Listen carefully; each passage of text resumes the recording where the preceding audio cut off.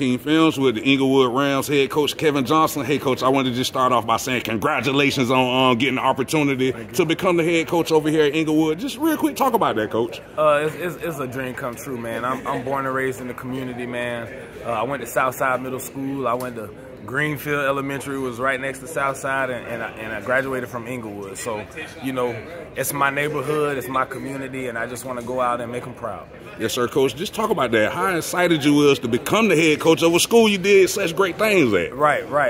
Like I said, it's surreal. It's almost like a dream come true, and I just really appreciate everyone who gave me the opportunity to be the head coach, to be in this position to lead these young men and bring some glory back to the Southside. When you got the call, Coach, what was you doing? When I got the call, I don't know if I think I might have been in baseball practice, but man, it was unbelievable for real. Like Miss Torino, our principal, she was the one who gave me the call, and she let me know that her and the staff were behind me, and you know, it was unbelievable, man. It's not really even words that I can use to explain the feeling and the experience that I went through. What did you do to celebrate? Honestly, I don't think I did anything to celebrate, but just more so just focus on my plans on getting the team right and my vision of what I see Englewood football to be in the future. Talk about that a little bit more, Coach. Talk about that vision. Talk about the new standard over on Barnes Road. Excellence. I think, you know, I'm big on discipline. I'm big on the small things and not beating ourselves. So I'm letting them know early on in the game that we're not going to be beating ourselves. We're not going to have a lot of turnovers, offsides. When we have those things happen in practice, they get corrected immediately. We get corrective action immediately. We don't wait until after practice. So they're starting to understand the seriousness of, you know, small penalties like offsides holdings. I punish them immediately. And so we get corrective action for the things that we're not doing well, but in a positive manner. Coach, talk about the coaching staff you put in place to execute this new standard over here at Englewood. I have a new OC. His name is Christopher Stevens. He was the quarterback coach at Impact last year, and he's coming in. Young guy. He's got a lot of energy, very disciplined, and I got him to a high expectation as well. So, you know, I'm expecting a lot of big things from the offense. I think he's the right man to be able to handle the pressure that I'm putting on him as well, and I think we're going to be doing a really good job on that side of the ball this year. Coach, we all know no program can ascend to the top without great support from the administration. Talk about that real quick. How much the administration been behind you since you got the job? Man, since I've got the job, I have nothing but great things to say about the administration. Miss Torino, our principal, she's been excellent. She's been supportive.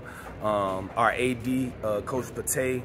And then I also have one of our assistant principals, Coach Gaspar, on staff with us. So we have admin on staff, so the kids know that some of the behavior issues that we've had in the past are no longer tolerated.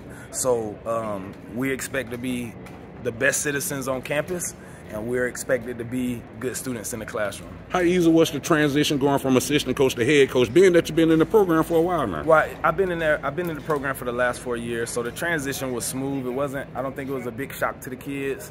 A lot of them expected me or hope that I would be the one to get the job. So the transition, ironically, has been pretty smooth. Coach, when you got the job, the cupboard wasn't bare. You got a ton of talent over on Barnes Road, notably Jalen Scarver, Malik Neely. Just talk about your two dogs real quick and what they bring to the table. Jalen Scarver, I think you guys are going to see a different Jalen this year, just for the simple fact he's going to be used more on defense to be a little more versatile. You're going to see him a little bit at outside linebacker. You're going to see him a little bit at defensive end. He primarily plays corner. And then you're going to see him on offense as well. So, you know, big expectations out of him. He had a really good spring game versus Baldwin and Sandalwood. So, you know, the expectations for him are really high to be a leader on our team. Give me something on Malik. I seen him wrestle this all season, Coach. He was a beast on that mat, and I know that's going to transition well over for you this fall. 100%. Like I said, Malik he's always been a dog ever since he's been in the 9th grade, and I told him when he was in the 9th grade I was going to make him a really good linebacker. And like I said, he's led our team in tackles since a 10th grader. We have an expectation of 100 tackles this year for him. So I expect him to answer the call and continue to lead the defense like he's been leading over the last couple of years. Coach, you was a great quarterback. You done coached some great quarterbacks to come out of this city. Talk about your quarterback over at Englewood and what can you get out of him this year? Okay, we got a young quarterback coming in, Ty Keister. A lot of people may not know that. But this young kid I've had I trained him since he was 9 years old. So he's a young kid that I feel like can take the reins for us and really do some really nice things for us at quarterback. He has a lot of athletes around him. We have, Anthony Brown, I didn't really speak too much about him, but he's one of our corners, but he's the guy who is a superstar at baseball. He's on the USA developmental team for 17 and under. He's been all summer, he's been working on his baseball stuff, but he's just an extreme athlete that he can help us on both sides of the ball. So Ty just really has to be able to distribute and not turn the ball over. Coach, staying with Ty, I seen him a little bit in youth football, and in my opinion, Coach, before it's all said and done, this kid has all the attributes to be one of the top quarterbacks in the state of Florida when it's all said and done. 100%. Can you talk about his limit, Coach, if he have one at all? I think his only restriction is his height. That's it. His DNA. Everything else he brings to the game. He has a big arm. He's smart. He's athletic. He's fast. He's just about 5'8", 5'9". That's it. But other than that, I think he has the potential. And I was a really good quarterback at Englewood. I think he has the potential to be the best quarterback ever at Englewood. Yes, sir, Coach. Going back to Jalen, ton of scouts mentioned his name this spring. Can you talk about him potentially playing on Saturdays, Coach? And how realistic is that? Oh, 100%. Super realistic. He has a 3.6 GPA, really smart kid, comes from a great household, super awesome support system, has great parents, and then, his older brother is now at Morgan State playing Division I football at the HBCU. So all Jalen has to do is just not mess it up and come out and have a consistent season that he had like last year. And I think because of his character, his grades, and his attitude, and his production on the field, that he has a really bright future. Give me some of your team goals for your first season campaign, Coach, and what do you look to accomplish in it? I got some really high expectations for our team this year. I don't want to set a record, but I definitely want us to be above 500 for sure.